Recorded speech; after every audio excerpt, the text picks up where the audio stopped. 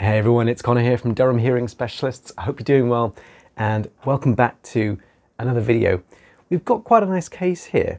This is a suction that I struggled with to some degree, and I thought it would be interesting to share because I think this is probably a good example of lazy technique.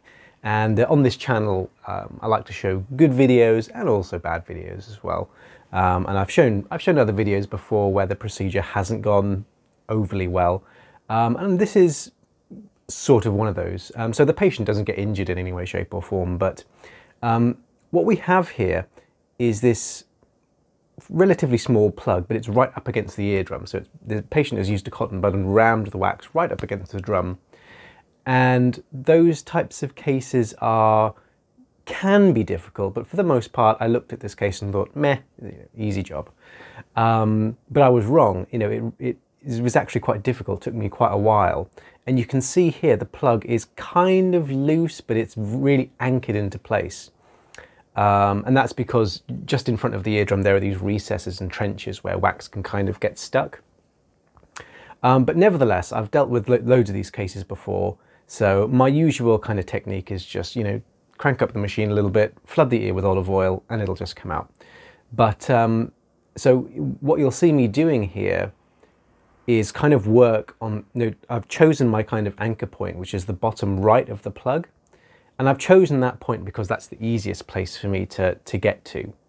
And although it doesn't look like it, it probably will, you won't really be able to see because the endoscope is so zoomed in, but it's actually very difficult to maneuver that deep in the ear. So I've chosen my anchor point. Now what I should have done here is I should have just, spent 10 seconds just to skim all the way around and loosen the plug up from a different point. And you'll see another video where I'm actually, describing that technique. I call it the parcel technique. There's another video on the channel where I'm describing it. But you can see here I'm fighting with this plug, and the video is edited a little bit, but basically I was just fighting with this plug non-stop. And now you can see I'm just kind of going at it from a different angle, trying to loosen it, but it really is wedged into place here. And we're getting a little bit of movement, and now we're starting to see some results. But the sort of moral of the story, I suppose, is that I could have done this procedure, in a third of the time, had I just kind of given up on the technique that wasn't working and skimmed around the outside. So more oil in here. And we're just starting to see some movement now. And again, the machine is cranked up fairly high here. It's at about minus 500 millimeters of mercury. And now we have the final result. Moving forward. And there we go.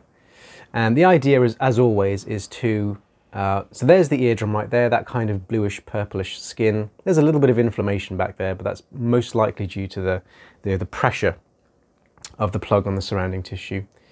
And the idea here is to clear the canal, but also leave a little bit of wax behind as well to defend the patient from infection.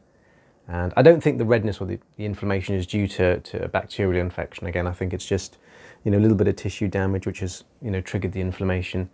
But fairly nice looking eardrum there. And just cleaning around the outside. We'll have another look at the drum before we end the video.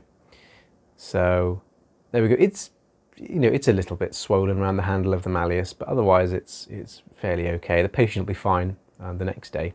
So there we go. That's the end of the procedure. Here's a shot of the plug. There we go. A very quick one today, but I always keep a lookout for these interesting cases where I'm using a different tool or a different technique, or sometimes when there's something to learn. So there we go. Thank you very much for watching. As you can tell, my wrist is better because I'm using the endoscope again. So if you have any questions, leave them down in the comment section below, and I will try my very best to get back to you. And of course, I will see you on the next video.